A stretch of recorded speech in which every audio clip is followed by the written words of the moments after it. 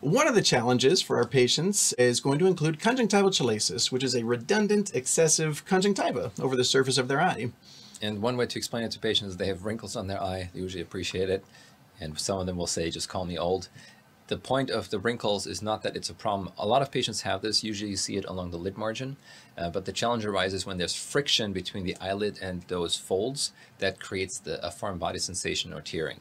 Tends to be more pronounced after cataract surgery, meaning they had the wrinkles before, but cataract surgery can cause irritation and inflammation that then upsets the balance of their eye, creates maybe a little bit of inflammation, which creates swelling. That swelling accentuates the folds a little bit, which creates friction, which creates more inflammation, and they're in a vicious cycle and can never get back to normal. You may be able to see this perfectly fine without any manipulation of the lid, but in this case you see it even better as that lower lid is just pushed up slightly against the globe, and you can see that conjunctival tissue just prolapsing up and away from the actual eyelid.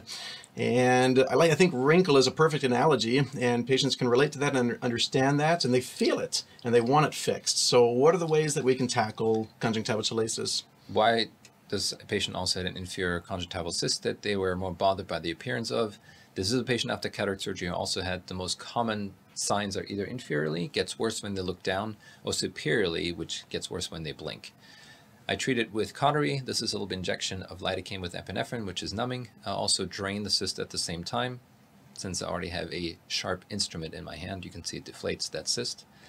The Cautery is applied to the conjunctiva above that injection, which provides a buffer, so I don't treat the sclera, which I want to avoid.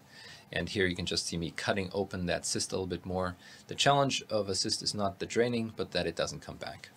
Now this is the beginning of the actual Cautery procedure, just making these, to me, looks like a shrink wrap, little weld spots on the conjunctiva. And when you're watching, you can actually see that tissue contract and pull in to where the burn is being applied. When I look at that, I get concerned for conjunctival blood vessels. To me, I wonder, is that damaging those blood vessels? What's the recovery like after this procedure? And I would be curious what your thoughts are on that. So usually within a week, they're much better. The first 3 days can be annoying and irritating, just like if you have ever had a burn. It doesn't hurt by itself, but when you touch it, it feels tender and sore. This is very much the same experience. This, I just treated the inferior quadrant, and here you can see kind of that constriction of the conjunctiva as the heat is applied. I've not seen any issue with conjunctival blood vessels. Most of the time, if everything's healed, final healing can take maybe a few weeks. You can't even tell that anything was done besides the fact that things are now tighter and smoother. I think the slow-mo really shows that contraction of the conjunctiva nicely.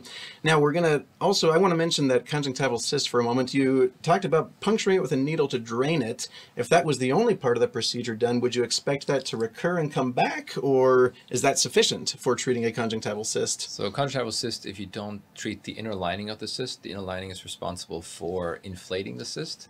It is a inflation, so to speak, that is locked off. So if you don't treat the lining, the cyst will come back because the outside just heals and then it reinflates. So what I did in this case is I cauterized the inside of the cyst to prevent recurrence. Yeah, and I mean, a cyst is really those epithelial cells that have been pushed deeper into the substantia propria, the stroma of the actual conjunctiva, and they continue to proliferate. So I think that's an important takeaway point, is that that cyst cannot merely be drained, but needs to be either removed or, in this case, cauterized as well.